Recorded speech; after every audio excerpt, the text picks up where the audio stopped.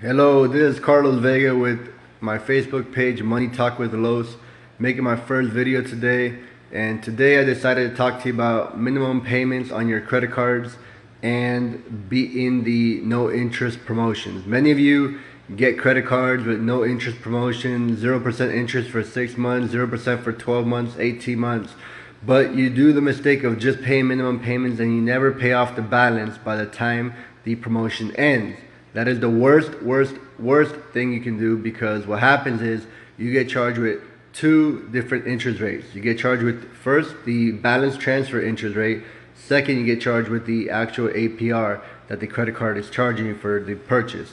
So whenever you get your statement, you're going to have two interest rates and you're going to be paying double the interest. So right now, I'm going to teach you real quick with an example of one of my personal credit cards that I just opened up last year in August to get some wedding bands for my wedding, for my marriage. I just got married, and I want to show you what the statement looks like, and I want to teach you how to read the statement and understand everything that is on your statement, because a lot of people don't even know what their interest rate is or is going to be. So please pay attention. If you find this information useful, please share it, like it, and comment below. I appreciate it.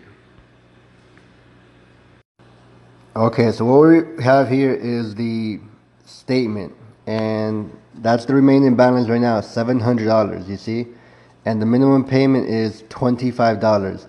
Never pay that minimum payment, because it is doing you no good if the promotion is going to end very soon. I'm going to show you what I mean. So right now, if you go right here on the page, it says you must pay the balance $700 of your plan in full by August 12th, 2018 to avoid paying accrued interest charges. So what that means is that if you do not pay it by August 12th, 2018, you're going to be paying accrued interest. What does that mean? You go over here to the second page of this statement. It says here, total accrued interest is $54. So during the time I took out this purchase in August till now, January 2018, $54 of interest has accumulated and accrued on this balance. So that means that this is just going to keep growing month after month. So by August 2018, this number here is going to be a lot higher on the August statement if that balance of $700 is not paid off by then.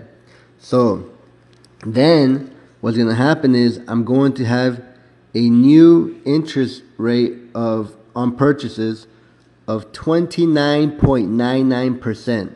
That is ridiculous. High interest. These store credit cards are so horrible. The only reason I got it was just to be able to pay this off with monthly payments with no interest, meaning that I'm not going to pay them more than what it cost me. I'm only going to pay them exactly what I paid for it. And the way you figure that out is you got to figure out how much time you have and how much you can afford monthly. So for example, let's just use the remaining balance right now.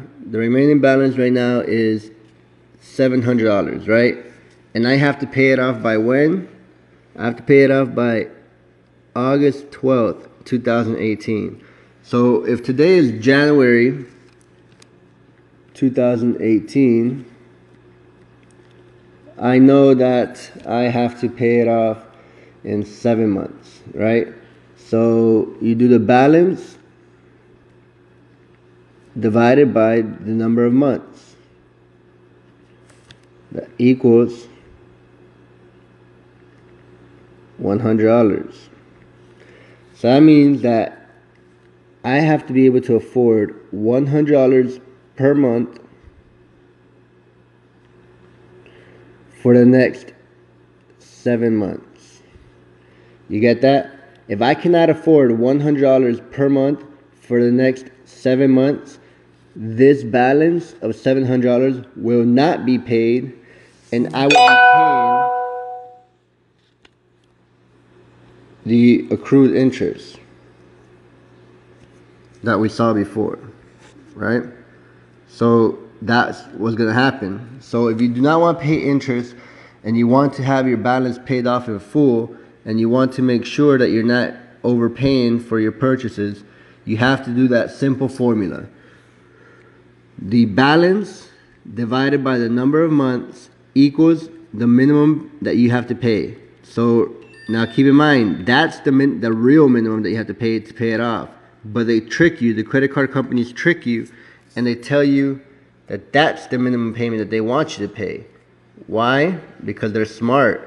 They know that you're going to pay that and not that to get yourself out of debt. So this right here is a trap, people. Do not pay the minimum only. It is a trap. Trap, trap, trap. A big no, no.